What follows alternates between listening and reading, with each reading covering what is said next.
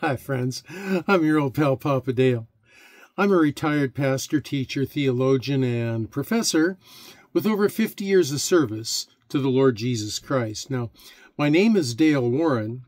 Professionally, I'm known in my lectures, teaching, and writings as D.A. Warren, but my friends just call me Papa Dale, and so you can call me Papa Dale too. Now, you can see the details of my personal testimony, my family life, education, and ministry experience on other videos on this playlist. So for now, let's just jump right into today's teaching. And the topic for today is the Titus lecture. And so this is one of the last books in the New Testament, and it is the Epistle to Titus. Now, this is the JHI Bachelor of Arts degree in Biblical Literature, and this is the Titus lecture, so let's get right into it. Pardon me. The Epistle to Titus is a letter found in the New Testament, and it was written by the Apostle Paul to Titus, a young pastor and missionary serving on the island of Crete. In this letter, Paul offers counsel on church leadership, ethical living, and crucial roles of sound doctrine. Paul had left Titus in Crete to continue the work of establishing and organizing churches. His letter aims to provide practical instructions for the growing Christian community, particularly in addressing the unique challenges posed by the local context. Crete was known for its moral laxity and for the prevalence of false teachings, both of which threatened the spiritual health of the churches there. See Titus 1:5 and 12 through 13. Now, there's a central theme in the epistle, and it is the qualification of church leaders. Paul details the traits required of elders and bishops, stressing their moral integrity, teaching ability, and leadership skills. Elders, he writes, must be blameless, faithful to their spouse, and good stewards of their household. See Titus 1:6. Paul also emphasizes their duty to safeguard the church by refuting false teachings and protecting believers from misleading influences. They are to hold firmly to the trustworthy message so that they can encourage others by sound doctrine and refute those who oppose sound doctrine. See Titus chapter 1, verse 9. Paul stresses the vital importance of adhering to sound doctrine.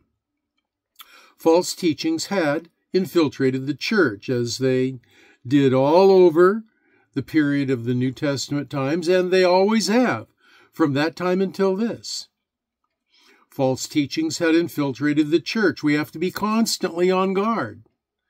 And Paul warns against such distortions of the gospel. He encourages Titus to teach what is appropriate to sound doctrine. See Titus 2, verse 1, underscoring the connection between sound teaching and moral living. The gospel's power to transform lives is evident through good works, which serve as a witness to the truth of the message preached. See Titus 3:8.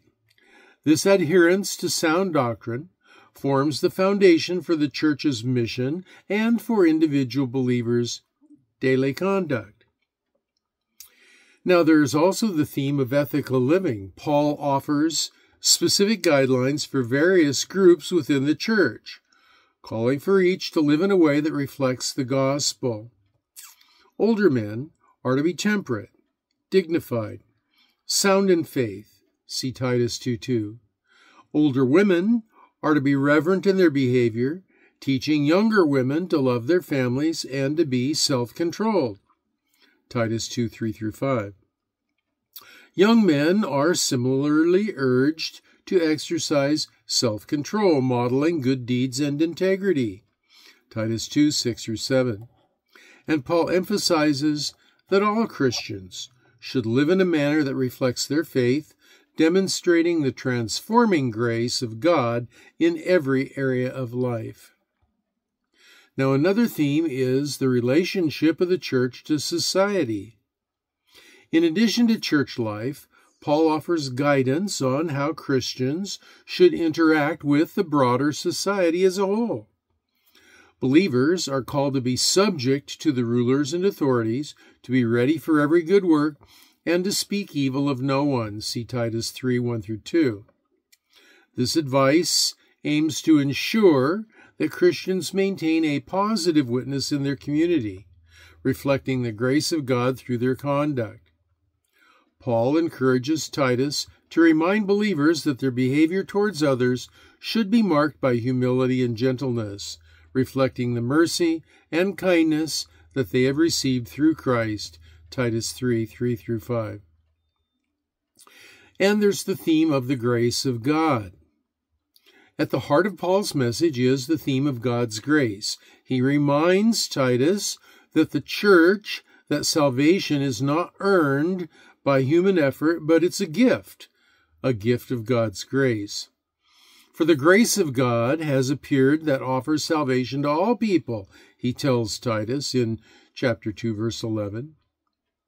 This grace is not only the foundation of salvation, but also the power that transforms believers, enabling them to live lives marked by good works and moral integrity.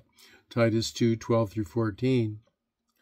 Paul makes it clear that God's grace is the source of ethical teachings that he provides, and it is this grace that equips believers to live in a way that honors God.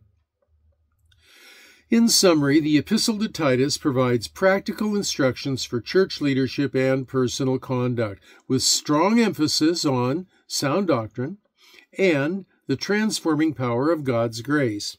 It addresses the need for qualified leaders, outlines the moral expectations for various groups within the church, and encourages believers to maintain a positive witness in the broader society. By following Paul's guidance, the church in Crete would remain faithful to the gospel and fulfill its mission effectively. Well, now let's look at some literary analytical points. It is a bachelor's degree in biblical literature, of all things. So, we need to understand Greek idioms and Hebrew idioms and literature types and literary devices. These concepts are crucial when analyzing any of the Bible books and also the book of Titus, as well as all the other biblical texts. Greek idioms can reveal deeper meanings that may not be apparent in translation, helping readers grasp the text's intended message. Recognizing literature types, such as epistles, allows for an appreciation of the stylistic and rhetorical approaches employed by the author. And in addition, literary devices like metaphors and parallelism and allusions enhance the richness of the text, adding layers of significance. In the context of Titus, these elements provide insights into the church leadership and sound teaching, reinforcing the epistle's enduring relevance. And so here are some examples of Greek idioms. Greek idioms, by the way, often convey deeper meanings and cultural nuances that enrich the text. And so we see the first one, good deeds. And we find this in Titus chapter 2, verse 7. In the Greek, this phrase reflects the importance of ethical living as a testimony to faith. And then the second one that we look at is sound doctrine. And this we see in Titus 1, verse 9. This idiom implies teaching that is healthy, robust, and aligned with true Christian belief. Then we also find the Greek idiom, foolish controversies, Titus 3:9. This phrase indicates trivial disputes that distract from the centrality of the gospel.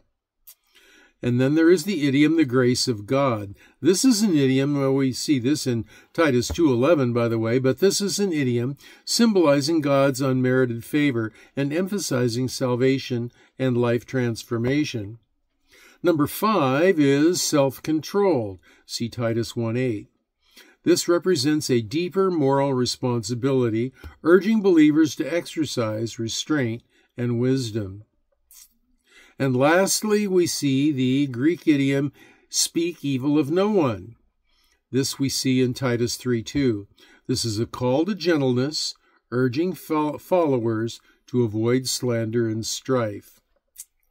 Now, there are also Hebrew idioms involved in the book of Titus, and these reflect Hebrew wisdom and teachings.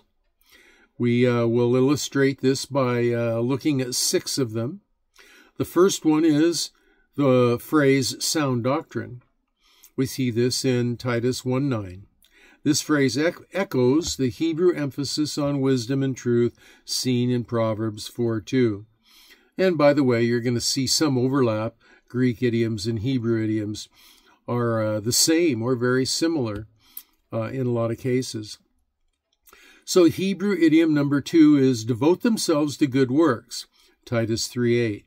This reflects the Hebrew principle of actions reflecting faith, as seen in Micah 6:8. And then number 3 is rebellious people. We see this in Titus 1:10, and it corresponds to the Hebrew tradition of disobedience found in Proverbs 17:11. Hebrew tradition of disobedience. It's like it's written right into their traditions. But, excuse my itchy nose. But they are a rebellious people, and we all are. We're all rebellious. It's just our sin nature. So then another Hebrew phrase is pure to those who are pure. See Titus 1:15. This mirrors the Hebrew notion of moral purity highlighted in Psalm 24:4. Then there is the phrase or the idiom admonish and encourage. We see this in Titus 1:9. And this resonates with the Hebrew practice of teaching and correction as seen in Proverbs 27:17. There also is the 6th one, that of a faithful steward. Titus 1:7. This reflects the Hebrew concept of stewardship, akin to Genesis 2:15. Now, these idioms illustrate the continuity of Hebrew values in Paul's guidance to Titus. There are also literature types. The book of Titus showcases a variety of literature types that contribute to its teaching and exhortation. Once again, we see 6 of them. The first one is epistle literature, and of course, the book is structured as a letter, so the whole thing is an epistle. But this form of writing provides guidance to Titus about church leadership and practical Christian conduct. See Titus 1:1. Then we have didactic literature, and these are instructional teachings, and they are prominent with a focus on sound faith and morality. Titus 2:1-10. We also see some wisdom literature in the letter. This offers practical advice and insights for living a righteous life. Titus 2:12 is an example for us. Another literature type is proverb literature. It contains wise sayings that reflect Christian values and ethics. Titus 2:3. And then there is also narrative literature. While not predominantly narrative, the context of Titus's mission prompts storytelling elements about the early church. And lastly, we see number 6, law literature. This encourages adherence to moral and ethical standards as part of church conduct. See Titus 3:1.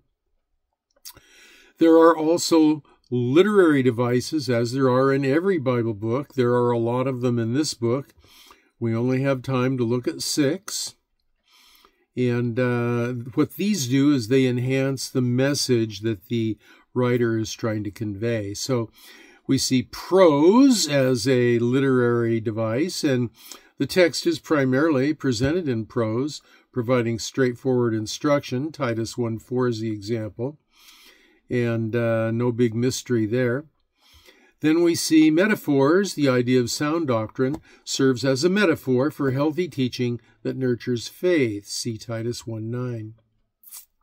There are also examples of synonymous parallelism. See Titus 2:7. These are phrases in Titus that often reflect similar ideas, such as the call for good works and righteous living. And then there is contrast. The distinctions between believers and false teachers highlight the importance of sound faith. See Titus 1:10 through 11. There's also imagery. This is descriptive language, which is used to visualize attributes of teachers and leaders, such as being above reproach. See Titus 1:6. And then the last literary device is allusion. This is references to Old Testament ideals that can be seen in guidance for moral behavior. Titus 2:1 through 10. Recognizing and understanding Greek idioms, Hebrew idioms, literature types, literary devices, enriches the process of biblical interpretation. These elements impact the text's meaning and significance, offering clarity that is often lost in translations. By identifying idiomatic expressions, readers can uncover cultural nuances that inform the text's context. Understanding the various genres at play, such as epistles versus narratives, helps readers engage appropriately with the content. Additionally, literary devices invite deeper reflection and appreciation of the Scripture's artistry.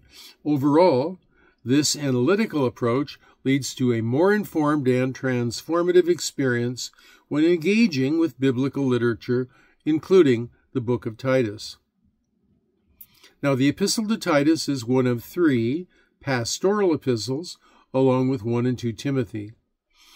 Traditionally, it's attributed to the Apostle Paul, and Titus is a close companion of Paul, so that makes sense. And he is mentioned in other New Testament writings, notably in Galatians, where he accompanied Paul on a journey to Jerusalem. See Galatians 2, verses 1 and 3. Titus was also sent to Corinth to help resolve conflicts within the church there. See 2 Corinthians 7, 6 through 7, and chapters 13 and 14. Now, in this letter, in the letter to Titus, in this letter, Paul instructs Titus to continue organizing the church in Crete, an island known for its difficult moral climate, and later encourages Titus to meet him in Nicopolis. See Titus 3, verse 12. Titus is not mentioned in the Acts of the Apostles, but early Christian writings, such as Eusebius' Ecclesiastical History, suggest that Titus became the first bishop of Crete. His work in organizing the church and promoting sound doctrine laid the foundation for future generations of believers in the region. The most frequently memorized verse from the book of Titus is often Titus 2:11, which says, "For the grace of God has appeared that offers salvation to all people." And of course, he's speaking of the person of the Lord Jesus Christ. This verse highlights the central theme of God's grace and salvation, which is a key message in Paul's letter to Titus. It is a reminder of the universal offer of salvation and the transforming power of grace. This has been your old pal, Papa Dale. The year is 2024. I apologize to the vagaries of the lighting. I use a lot of natural lighting for these lectures. And sometimes if there are clouds moving through the area, it can be a little unpredictable. So, anyway, to finish up here, you probably remember in every lecture I remind you that if you are studying to earn the Bachelor of Arts in Biblical Literature degree, It is required that you not only watch the lectures twice, but that you read through these lecture notes. And as you read through the lecture notes, you are also required to look up every Bible citation and read that. Now, the lecture notes can be found in the video transcript, and they can also be found at a link that is at the bottom of the video right here itself that you just watched. So, Lord willing, I shall return with other videos. And until then, this is your old pal, Papa Dale, saying I'm signing off for now, but I will be praying for you that you will be well and that you will be blessed.